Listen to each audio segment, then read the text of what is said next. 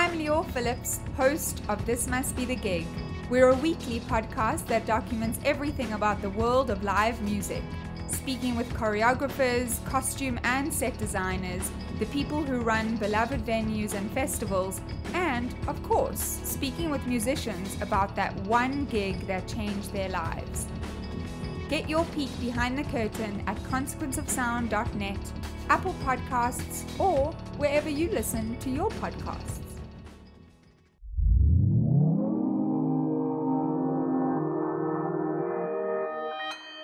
Consequence Podcast Network.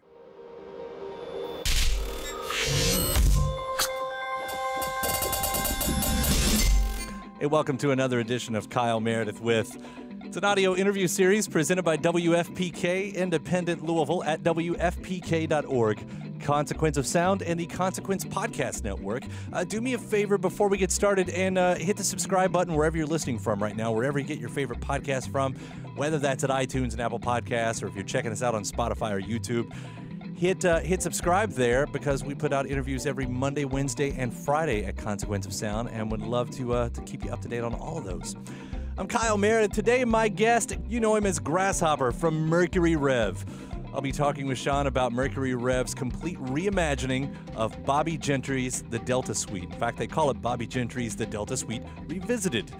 The music is completely different from what you know. It's really beautiful, sometimes ethereal, and they have pulled together an amazing cast of vocalists to help them out with this. Norah Jones, Hope Sandoval from Mazzy Star, Carice van Houten, you know her from Game of Thrones. Margo Price is on here. Phoebe Bridgers, Marissa Nadler, Beth Orton, Lucinda Williams. I mean, it's big. So we'll talk about how the project came together, what it was like working with all this amazing talent, and how they kind of plucked the record from the deep south to, well, it could be your town. We'll also hit on this being the 30th anniversary of Mercury Rev. The project they've got coming up at the Big Ears Festival, performing a live score to Carnival of Souls with another all-star lineup. And we also get to hear a little bit about the progress of their next record, which could be out as early as next year. It's Kyle Meredith with Mercury Rev. Hello. Well, let's talk about this. Bobby Gentry's The Delta Suite Revisited. It's a beautiful, beautiful record. It absolutely is. We made it the album of the month here at WFPK over February, and it just sounded fantastic. Thank you so much. Thanks for that. It's it seems like it's Bobby Gentry's time because the box set came out last year, and I don't know was this timed up at all. I guess what I'm asking is why her and why this album and why now? Yeah, I mean, it was kind of like a coincidence because we started doing this maybe like 3 years ago as an idea, and then we recorded all the music, a couple of years ago. And Jonathan had sang all sort of the guide vocals, and he wanted different female singers to sing on it. So we started contacting, people that we were fans of and people we knew and stuff, all the singers. And but we didn't realize. I mean, then it was coming up to the 50th anniversary of the record, which we didn't even kind of realize that was happening. So then it kind of coincided with us finishing it, and it happened to be this anniversary. Amazing timing. I mean, it couldn't have been better timing. Yeah. So what was the idea then with getting all those different vocals? I mean, specifically, you went with all women on this one, and why was that? Like I was trying to get Jonathan because he sang a bunch of he sang all of them pretty much as like guide vocals, but then he was pretty adamant that he wanted to keep to the spirit of Bobby Gentry and have female singers do them all, and to bring that kind of feminine aspect to some of the songs, because some of the songs that are her songs like Tobacco Road, and they're kind of old standards, but they get a twist by a female singing it, and so Jonathan wanted that to happen, and I think he was right with his intuition that it came out great that way. Did you know everybody, or was some of these you were just fans of and reached out? Yeah, I mean, we were fans of Hope Sandoval and we were fans of Lucinda and stuff, but we didn't really know them, and so we just reached out to them. And Jesse, who plays with us, Jesse Chandler, he also plays in Midlake. He knew Norah Jones, and we were kind of old friends with Letitia from Stereo Lab and Beth Orton. So it was kind of like half and half. Half of them we knew, and others we were just fans of. For me, the most surprising one was Carice van Houten because, of course, a lot of us know her from Game of Thrones. I wasn't aware that she had a singing career as well. You know, how did she come into the picture for you all? She obviously, she's also a singer in her home country in the Netherlands, and we have worked with the guy who produces some of her records, J.B. Myers.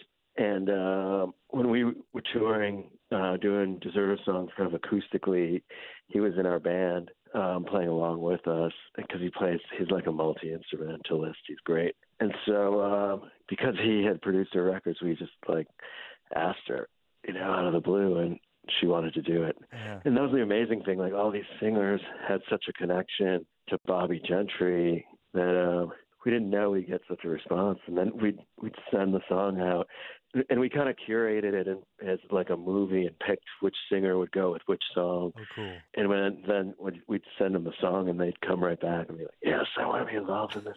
It's awesome. I love Bobby Gentry, and we love your version of the song. And so it worked out. I mean, it's a hell of a lineup, these names you're mentioning. It's also worth noting it's a musical detour too, from the way we know the record in the past. I mean, but it doesn't sound like music that you just happened on. I mean, it sounds like you were trying to go for something very specific. Yeah. I mean, we wanted to go from the angle of it of like when Bobby Gentry did it, she recorded even though it's about the Delta, she recorded a lot of it in L.A. and with some L.A. musicians and, Nashville musicians and stuff. But then there was these cool, weird string arrangements on it. And, it reminded us of some of like the Leonard Cohen or the Nico, like Chelsea Girls record. And so we kind of wanted to approach it almost in that way and treat the orchestrations and stuff because, we're not like blues or country players. And so to go that route would have been weird for us, but we love the album so much, and it has so much depth. It's not just country. There's jazz in there and folk, and like I said, there's almost like psychedelic strings, and so we love that part of the record, and sort of gravitated towards that, and that's like more in our wheelhouse. Because, I mean, originally this was, as you even mentioned, too, it's, a concept album about life in the Deep South, in the Delta. And, to kind of take it out of that context is interesting. But then again, once you take, I don't know, sort of popular context, pop context of the era out, her vision of the South during her childhood was simple moments. And I think that's, something that's easy to forget with, all the noise swirling around and everything. But it seems like that would be the jumping off point where you can say these little simple moments ideally could have happened anywhere. Yes, like a small town. And, we had read, because we live in the Catskills, we've been in the Catskills since we made Deserter songs and Levon Helm, and a lot of musicians live here and stuff and lived here. When we met Levon, he was like, I love it here because it's an extension of the Appalachian, the Delta. He said geologically that the Delta kind of stretches up all the way down from Mississippi and up to the Appalachians, like up to here as a range of mountains and stuff and landscape that developed. And so that was cool when he told us that. We felt like this weird affinity towards that simple, that's why he's always loved living and moving up here from the South. He said it kind of reminded him of that. It's interesting. It's something I would never have considered either. Maybe you don't have to, but for what her record was about, it wasn't like a political record, but it was written about a time that was so steep in the politics of the day, and I'm sure in some ways, I mean, it's, you kind of paint that in whatever shade you're looking back on. But do you consider, whether there are any parallels to what's going on now when you're doing a record like that? We didn't really consciously consider it, but then as soon as we were doing the songs with the different performers and people were just commenting of how it's kind of like, because we kind of started this in 2014 and then it was going on before. I mean, a lot of this stuff has been happening, but then with what's been happening in the last 2 years, it's escalated and things. So, yeah, I mean, it's definitely, I think it's resonant. It's resonant now. And Bobby Gentry was such a groundbreaking performer because she they let her, which is kind of weird, let her. Right. But she produced all her own stuff and picked the studio musicians and wrote the songs. And so she was really steering the ship, which at that time was it was groundbreaking. And so, yeah, I think she's a pioneer in that fashion too. So that was another great thing that we loved about it. Yeah, I mean, it's fair to say that album was completely ahead of its time. It took a lot of people some time to catch up to what she was doing in that. Agreed. Yeah, you mentioned Lucinda Williams, and that's where things get a little blurred lines there, because she does Ode to Billie Joe, which wasn't on that record. I mean, it's sort of cheating, right? It's kind of cheating, but, the first song, Oklahoma, Urbana Band, it's almost the same cadence, and it's just the same chords and stuff as Ode to Billie Joe. And so we thought it was kind of a bookend. And also there's she talks about a lot of the same scenery, the Tallahatchie Bridge, and which are mentioned in the Delta Suite, and it happens in the Delta. And so we kind of, because there was another song on the album, Louisiana Man, which was a cover song that she did on there. And, we just we wanted to do that song because, I don't know, we thought it fit in. And the other reason, if we had done Louisiana Man and Ode to Billie Joe, it wouldn't have fit on vinyl. So we had to get rid of one of them, and so then we wanted to do that, and I don't know, we thought it made sense. I mean, if you're gonna have someone, by the way, Lucinda, we're talking about one of the all-time greats right there. Perfect fitting for that. Yes, yeah, she was great. Yeah. We flew out to LA and recorded it with her. She had performed that song through the years a lot anyway with her band. So she was like, I know the song inside out, but I love you guys, take on it, your arrangement. So, she nailed it right away because she knew it by heart. No, we're huge fans. I've had her on the show several times, and it's a pleasure every single time. It really is. Yeah, she's great. This all happens to be the 30th anniversary of the band too, right? 1989? Pretty much, yep. Yeah. 1989. Does that, is there anything to go along with that this year that you all are looking at? Not really, because we just, it was the 20th anniversary of Deserters last year, so we did a bunch of stuff around Europe and on the West Coast and stuff. But, we're recording a new album and stuff now, but we are playing down at, next month we're playing at Big Ears. All right, this is the Clear Light Ensemble. You're performing with the live score to Carnival of Souls, right? Yes, we're doing that, and we're also playing, like just a Mercury Rev rock set of songs too. So we're doing 2 shows down there. What's the preparation been like for that Carnival of Souls? A wing and a prayer. No, we've done it. Jonathan and I have done it before, and we do it with different people. It's kind of cool because we have Steve Shelley from Sonic Youth joining us, and Jim Sklavounis from the Bad Seeds playing with us down there, and so we have Mimi Gazy from Hugo Largo, and we have Ben Neal, who plays this mutant trumpet, and Tim Byrne, who plays sax with Bill Frisell and a lot of John Zorn and stuff. So it's going to be pretty cool. We just we'll rehearse it a couple times before we do it with everybody. But we just we pick a key and we watch the movie, and we have certain cues, and Jonathan conducts it. And it's a pretty cool experience. Yeah, and the special moments of Big Ears. It's one of the coolest, most unique festivals I think I've ever been to. I joke with friends who ask me what that one's like. I said, well, you'll go the whole week hearing music and never hear one chorus. And it's beautiful. Yeah. Don't expect to sing along. So working on the follow-up too. I mean, I'd love to hear anything about that. Is this early stages? Or are you getting further along? Because not counting. I don't want to discount this record with the Delta Suite, because it seems like this would be having to write an entire album from scratch in one way, because it's so different than the original. But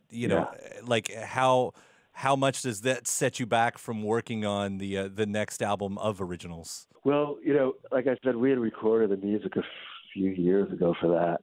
But I think it was a cool, it's always a good experience doing songs that were already written, but then you're interpreting them again and kind of arranging them, because you learn things and it's putting together chords and stuff like that you might not do.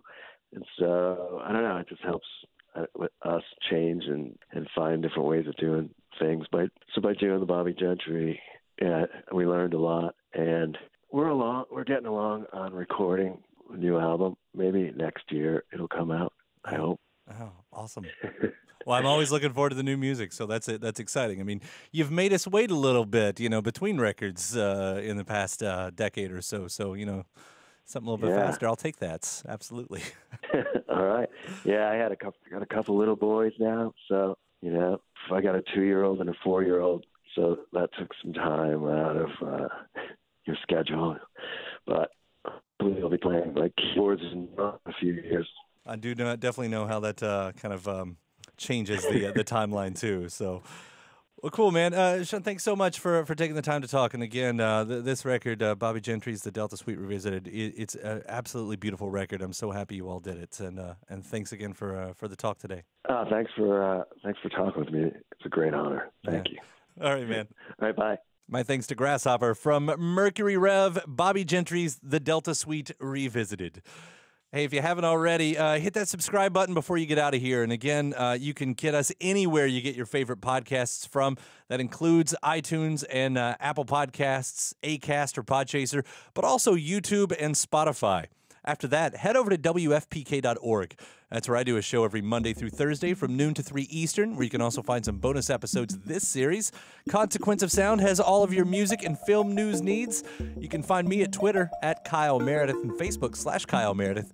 Does it for another edition of Kyle Meredith. I'll see you next time.